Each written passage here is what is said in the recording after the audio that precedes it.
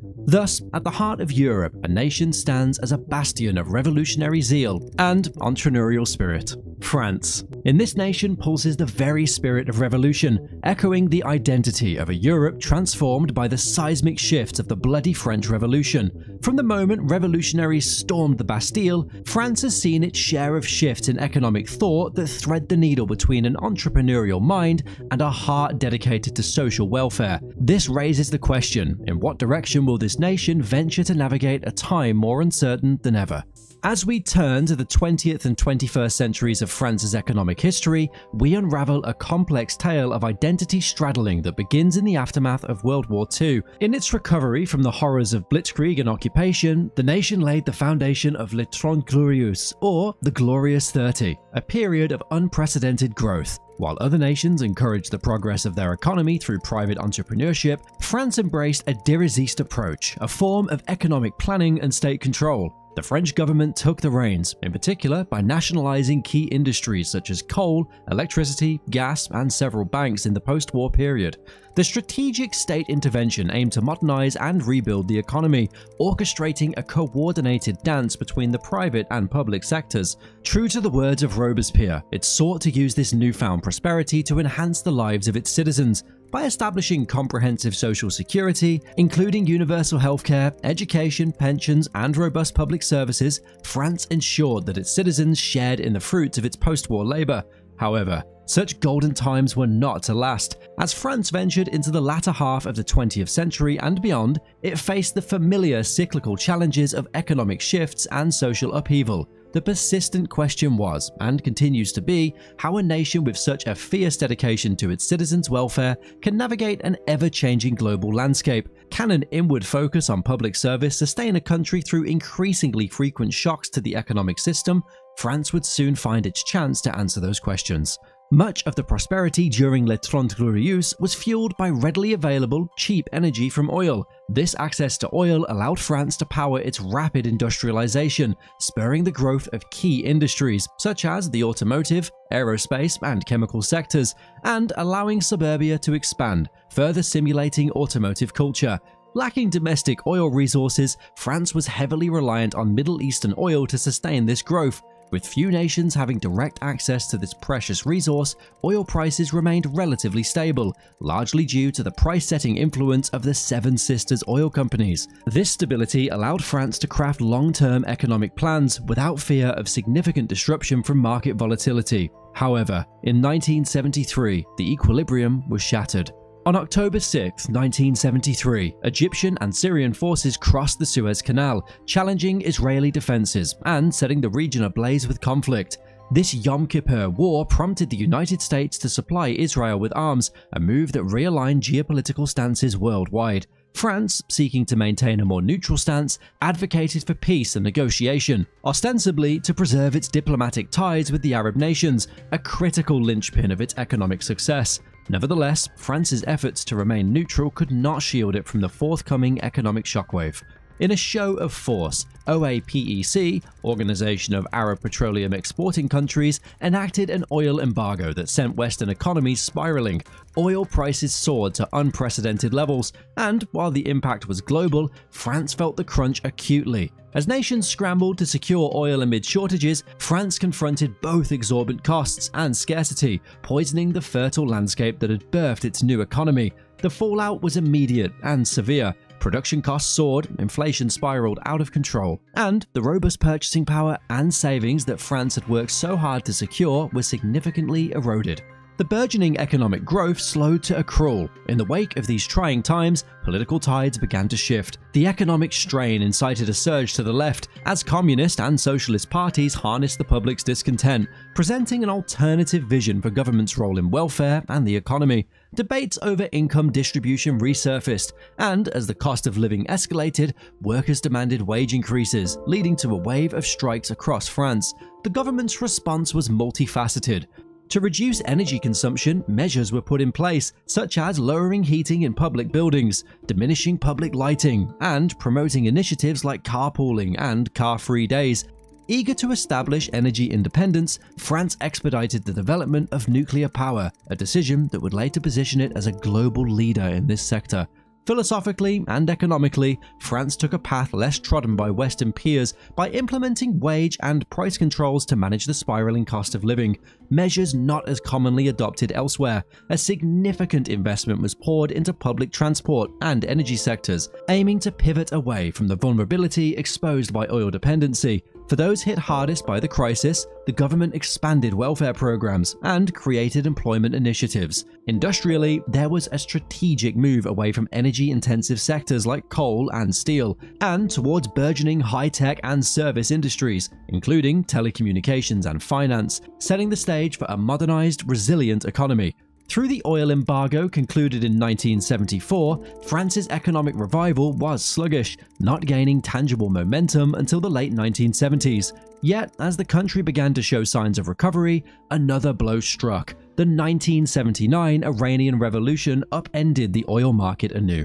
Iranian oil production faltered, causing global oil prices to double and precipitating recessions across the globe. The French populace, wary from the recent hardships, clamored for change. Responding to these pressures, the French government increased public spending in an effort to prop up slowing growth, combat unemployment, and stem inflation, marking a significant political shift in the Fifth Republic. The election of socialist president François Mitterrand in 1981 brought with it a new economic agenda. Under the banner "Change is Now," Mitterrand initiated an expensive state intervention program, despite a global trend toward economic liberalization. However, these measures yielded mixed outcomes.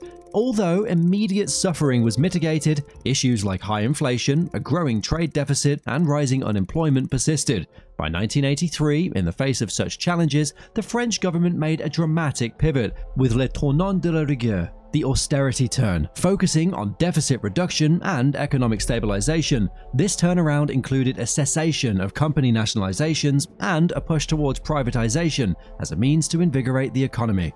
The 1990s saw a continuation of this market-friendly trajectory, even under the leadership of a centrist president. The privatization of many state-owned enterprises was part of a strategy to infuse dynamism into the economy.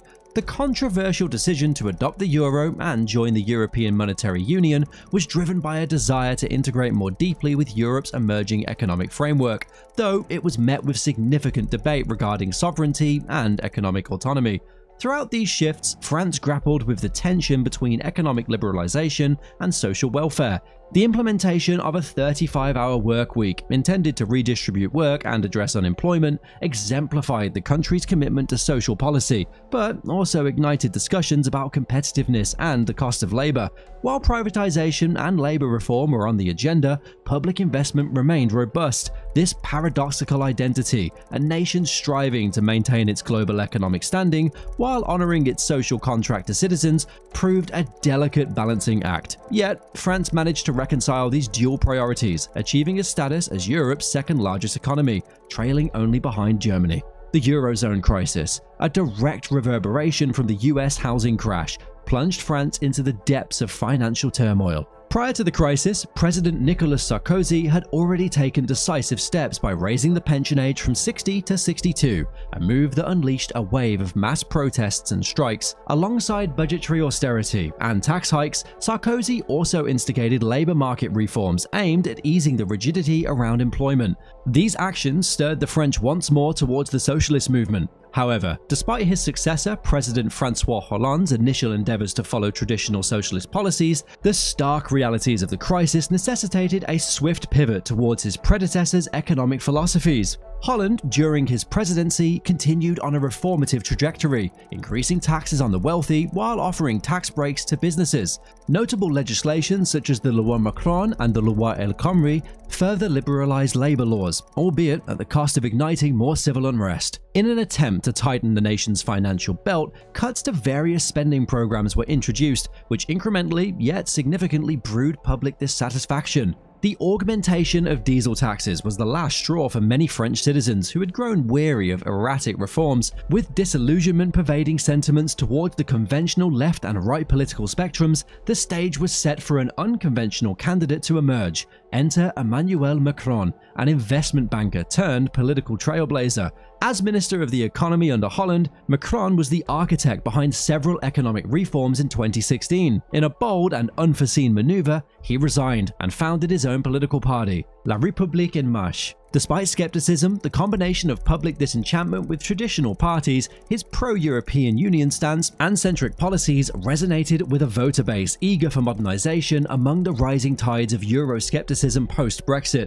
With France's fiscal future hanging in the balance, Macron's expertise in economics and his vision for labor reform and modernization captivated the business-oriented and those yearning for innovative economic strategies. A scandal within the Republican camp further fragmented the conservative vote, while Macron's youthful vigor galvanized the younger demographic. In a dramatic twist, he clinched the presidency. Macron's presidency promised to be categorized by a delicate dance of fiscal austerity, economic liberalism, and social investment. However, it was not immune to public backlash. His reforms targeted job creation and sought to reduce France's high unemployment rate by dismantling industry-wide agreements, capping severance pay, facilitating employee dismissals, and minimizing bureaucracy for small businesses. While these measures won the favor of the entrepreneurial community, they were starkly opposed by labor unions and the political left, perceived as an assault on workers' rights. The proposed overhaul of the pension system introduced a point-based system, and increasing the eligibility age ignited one of the most protracted transport strikes in the country's history. Macron's effort to navigate through France's towering debt and revitalize the economy marked just the beginning of his ambitious yet contentious presidency. He would find his biggest challenge in 2020. A year that shocked the globe. In the face of the COVID-19 pandemic, President Macron's resolve was put to the test as the virus wrought havoc on the French economy. With a resolute commitment to safeguarding employment, his government took decisive action, subsidizing wages for workers barred from their jobs, guaranteeing loans and grants to floundering businesses, offering deferrals on tax payments, and even flirting with the renationalization of certain industries. Macron's declaration that they would do whatever it takes harked back to his 2012 stance, signaling an unwavering dedication to the people. The emergency measures proved effective, staving off an economic collapse and providing a lifeline to millions. France's swift and significant spending underpinned the resilience of its economy during the international pandemic onslaught. As the immediate crisis waned, President Macron unveiled a transformative recovery strategy. The ambitious €100 billion France Relance Plan was a cornerstone of this strategy, designed to spur economic growth and innovation through substantial investments in green technologies, digitalization, and bolstering the backbone of the French economy, its small businesses. Integral to this was the collective muscle of the European Union, which provided critical financial support to its member states, softening the recession's expected severity. The French economy responded with vigor, displaying a resilience that outstripped forecasts. Growth sectors, especially in technology and renewable energy, benefited from Macron's vision of positioning France at the forefront of modern industries. Nonetheless, Macron's tenure wasn't without domestic contention. Attempts to reform pensions and unemployment insurance were met with resistance, sparking protests that echoes France's revolutionary zeal for social justice. Despite these hurdles, the prevailing economic climate bore a tint of optimism. Macron's strategy was more than just a recuperative measure, it was an investment in France's future, a gamble on state-driven investment as a catalyst for enduring progress. Emmanuel Macron's navigation through the pandemic's challenges reflects a modern interpretation of France's revolutionary ethos, a fusion of liberal economic initiatives and staunch social commitment. This delicate endeavor of aligning liberté with economic laissez-faire remains fraught with tension, as public sentiment vacillates between supportive and dissenting. As the narrative of France continues to unfold, the revolutionary spirit of its past is not just a backdrop, but an active player in its present. President Emmanuel Macron stands at the confluence of tradition and modernity, trying to chart a course that is as respectful of France's rich history as it is ambitious for its future. The world watches with a mix of skepticism and curiosity. Can Macron's policies reinvigorate the French economy and cement its place on the world stage? And how will they assuage the fiery spirit of a people deeply protective of their social contract? As the nation strides forward, it is not without a sense of déjà vu. The fervor that once fueled a revolution now fuels the debate for progress. Time will tell whether France's latest chapter harmonizes the melody of its revolutionary anthem with the complex symphony of global progress. But one thing remains certain: the revolutionary heart of France still beats strong, pulsing with the vibrancy of a nation ever in motion, ever defiant, ever evolving. Thanks for watching.